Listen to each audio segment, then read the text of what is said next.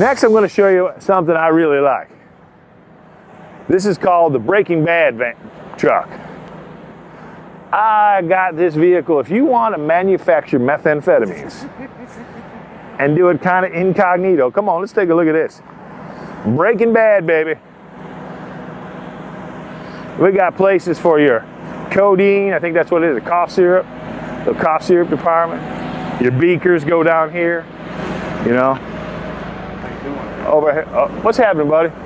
Oh, hey, we even got somebody in there already. Hey. Talk to you when you get done. All right. He's talking to us. We got somebody in there. That's our chemist.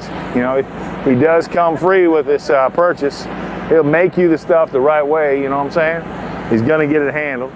And can you tell me what a meth lab is, sir? What's a meth lab? Cheese, he said cheese. Well, no. We just asked your son what a meth lab was.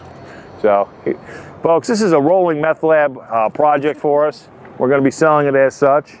Come on in, we'll show you where the scales are. All right. That's what I'm talking about. It comes complete with a young Alabama fan. All right, what we have here is this is your sink. Notice it's very clean. So you put your chemical A in here, chemical B in there.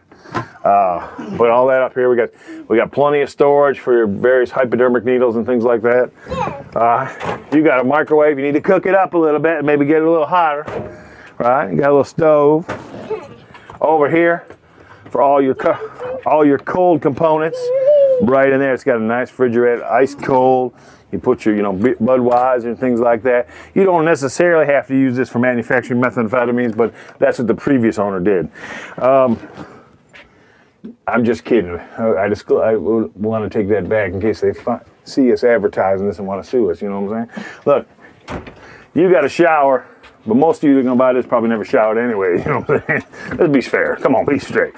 You're going to shower it up right here, and take care of business, Do the deal. All right, here's where the love making goes on, brother.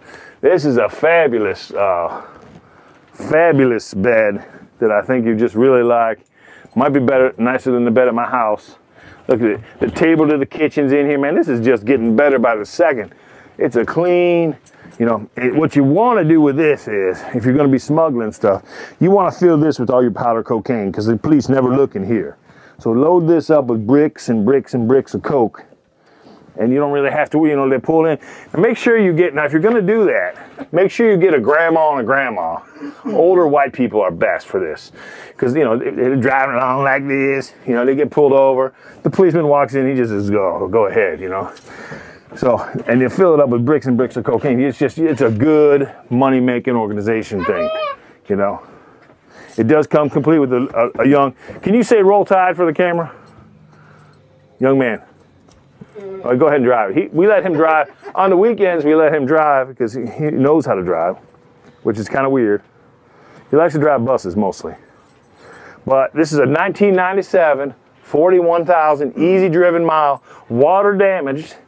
Got a little water damage, you know what I'm saying? If you look over here, it looks like it might just fall right off, you know what I'm saying? Water damage. 1997 for 4,500 bucks. You can't beat that. Oh, here comes his dad. He's gonna make him stop driving.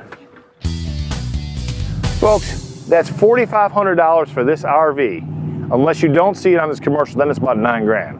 So if you see the commercial, $4,500. If you don't, we're gonna ask you about $9,500 bucks. So thank you for listening to our lovely infomercial today. Please come see us. I'm Dan with Persinger Automotive here in Saraland, Alabama, located somewhere in Saraland. All right, no, we're right by Big Lots in Saraland. Come see us.